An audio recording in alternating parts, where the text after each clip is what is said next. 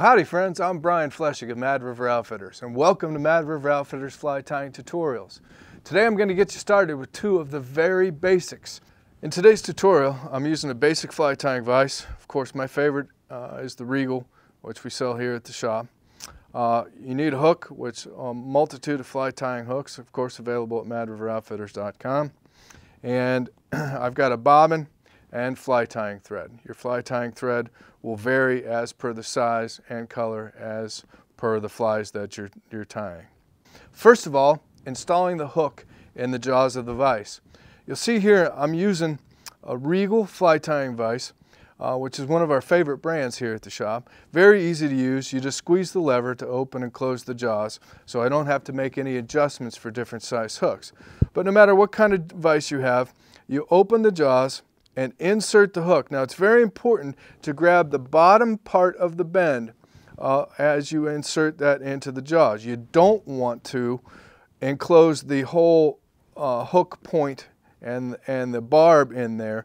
You want to grab just the bottom part of the bend, and then also very important that you get your hook in your jaws so that it's level, so that it's even with the tying or with the surface that you're tying on.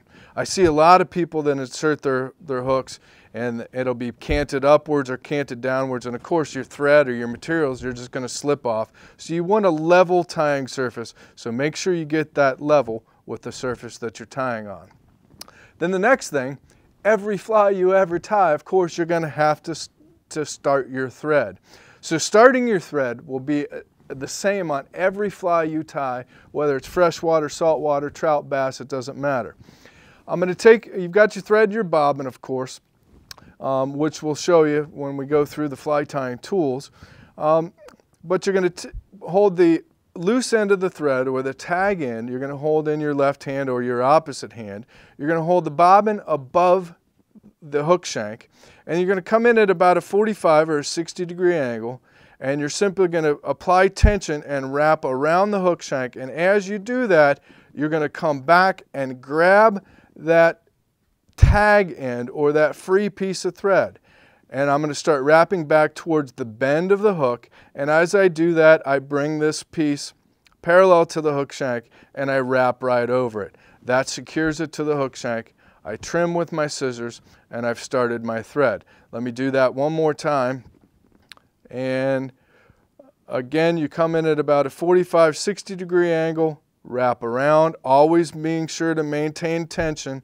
And then after I wrap over that tag end or the loose end, I can then start to bring it parallel to the hook shank, wrapping back over it, and I wind up with my thread hanging right at the bend. Almost every fly you ever tie, you want your thread hanging at the bend, which the bend is directly above the barb of the hook. Okay, usually I'll cover about half the hook shank. That's sufficient unless you're trying to lay a thread base for a certain reason. Usually just covering about half the hook shank. So there you've learned how to put the hook into the vise, into the jaws of the vise properly, how to start your thread properly, which is something you'll do on every fly. So stay tuned for more great lessons from us here at Mad River Outfitters.